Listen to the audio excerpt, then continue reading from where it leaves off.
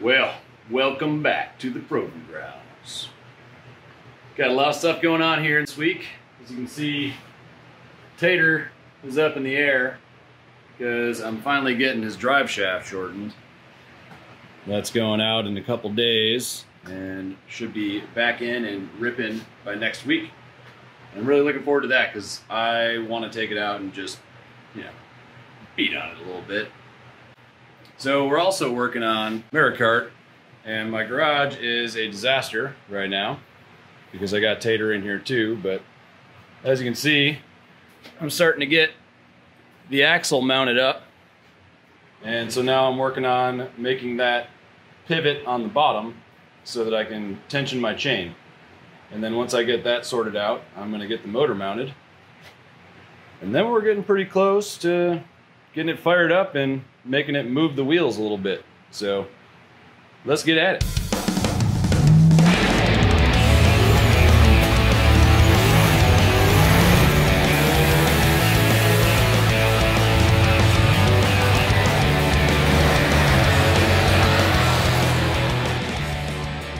All right, so picture, if you will, that this is the bottom side. And so I want this thing to pivot on the bottom, and then on the top I'll have I'll have two attachments that I can tighten a nut on and move this thing slightly back and forth so I can tension the chain. So what I want to do is basically weld these brackets on the bottom, and I'm going to take this pipe and bore a hole in it so it'll fit this bolt through it, and then I'll cut some short pieces. And basically, this piece will mount to the frame, and then the bolt will go through these brackets, through this, and then a nut on the other side. So I'm going to go bore a hole in this on the lathe, and then we'll cut it to the size I want, and then make some brackets and mount that to the frame. Alright, so we got a couple little, bushings.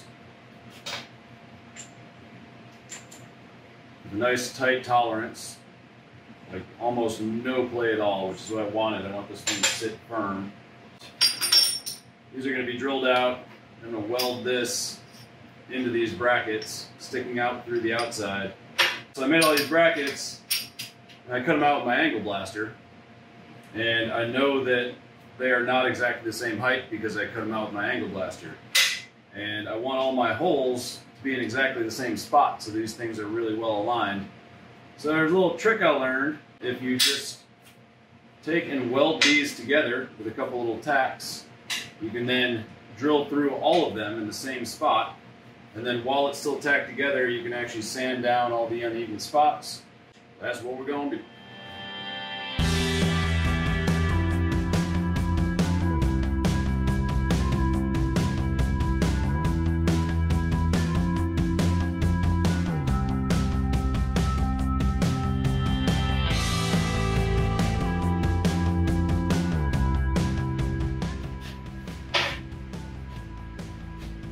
Just got some tacks on there. You can drill my holes out right through there.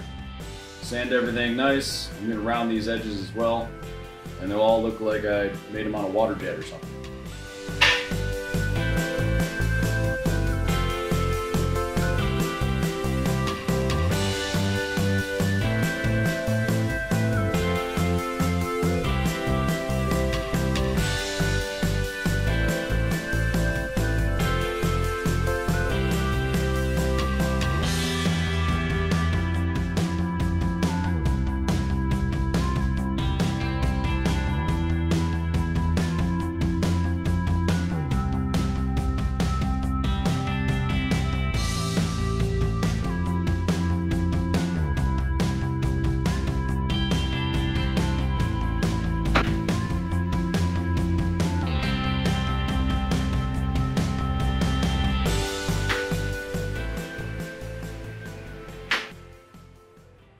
Sweet, it worked.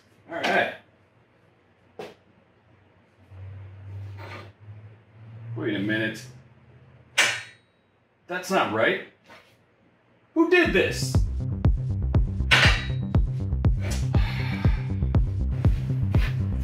Did you do this?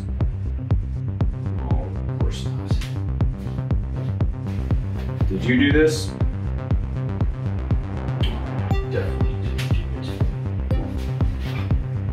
do it. It was you. I knew it. Well, are you gonna fix it? You better fix it, because that's wrong. All right, well, let's see what you can make. Well, that's much better. Now they both match. I can't fault her too much. I mean, she is blind and deaf, so the fact that, you know, she put all this together in the first place is pretty impressive. Anyway, so now these parts here are going to fit onto the frame rail. And the other end is going to mount on here.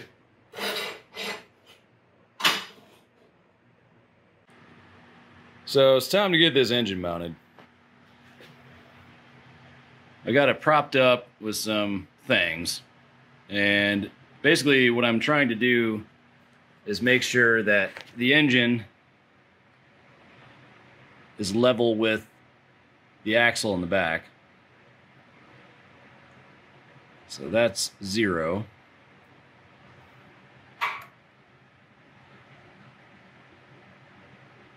It changes every time I set it down, but within 0.1 degrees or 0.05 degrees is what I was seeing before. Yeah, now it's 0. Within 0.05, like, you're good. So we're gonna call that level. The next thing is making sure that the sprocket on the engine is gonna line up with the sprocket on your rear end, because you don't want your chain flying off. So taking this straight edge and lining it up with the front sprocket,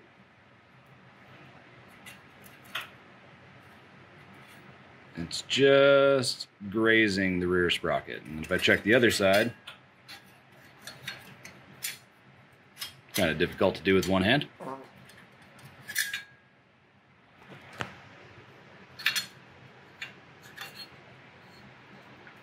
Same thing.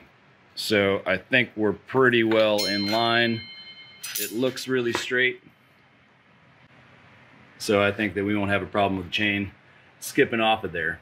So before I mount this frame that I just built, I'm gonna get some mounts on the engine connected to the frame, and then we'll get this mounted to the frame as well after the engine's mounted.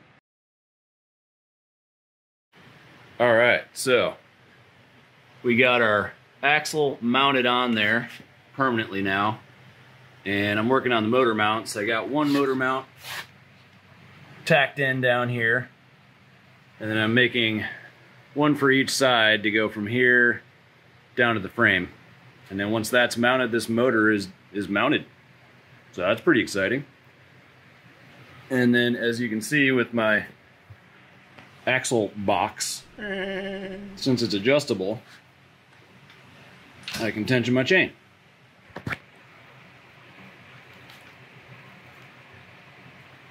And that will look way less sloppy once it's tensioned. All right, motor's attached.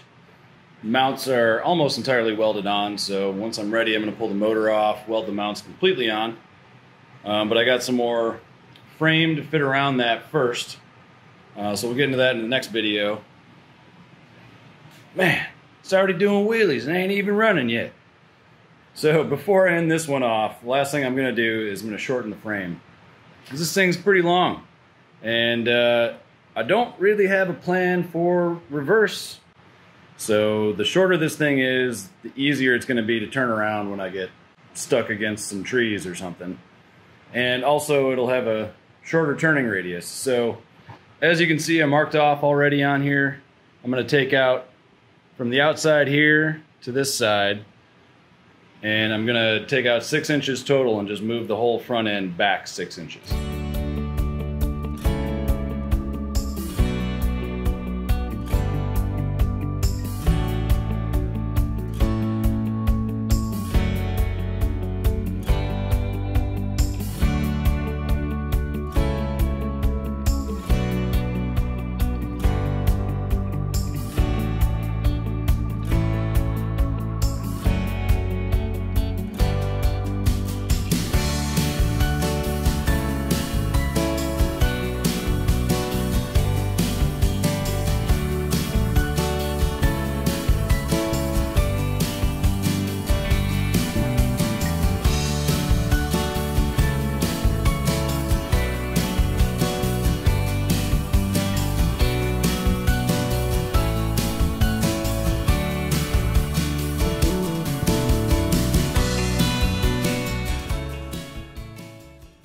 Well, would you look at that? This thing is 2 hops and a skip from ripping. And I can't wait. Really appreciate you guys stopping by. We got the frame shortened, got the motor mounted, got the axle mounted. Next time we're gonna build some suspension for this thing and hopefully get it sitting on all 4 wheels. And then we gonna rip. So, come on back. Make sure you like and subscribe if you wanna see some more. We'll see you next time on Provins Garage.